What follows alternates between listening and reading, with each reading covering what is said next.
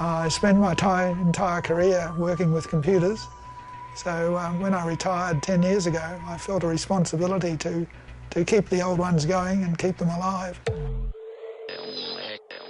Computers got to be kept running. It's like a steam engine. It's got to be in steam and smoke and fire, and the computer's got to be running its software and its operating system to really be appreciated. Pre-1980, the computers were huge devices that could be the size of a lounge room. The breakthrough came around 1980 when integrated circuits were developed, when all of a sudden you went from thousands of transistors to one tiny chip the size of your fingernail. This is a little timeline of technology over the years, starting from the 1930s with relays, with valves. Australia's first computer was made out of 2,000 of those. About 1950 transistors came in, the first silicon, then about 1970 integrated circuits. And over 30 years or so, we're up to 10 million transistors on the one chip.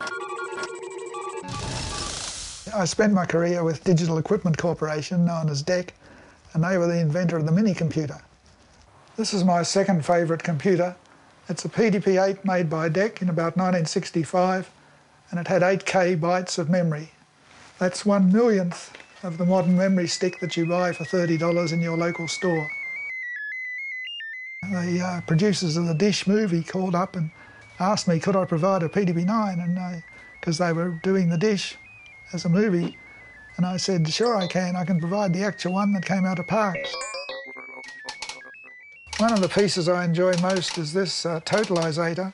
This is about 1920s technology, astonishing piece of technology, built beautifully, still lasting after 70 or 80 years.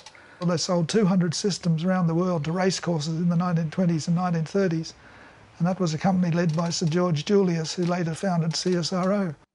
This is the famous Australian-made microbee. It was made in Hornsby, Sydney, actually, and they sold them to every Australian primary school, and it was a tremendous success in about 1979, and introduced a whole generation of Australian school children to their first touch of computing.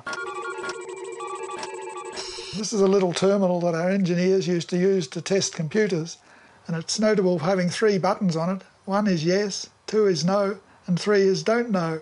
What the computer did to a don't know signal has not ever been revealed.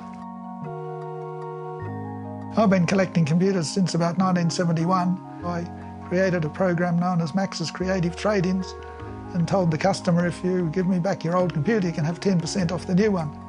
And the company tolerated my eccentricity. And we built up quite a nice museum of old computers. I offered the company $1 for the whole museum collection, and they sold it to me. So I became the proud owner of either one of the world's best collections of old computers or 100 tons of scrap metal. Time will tell.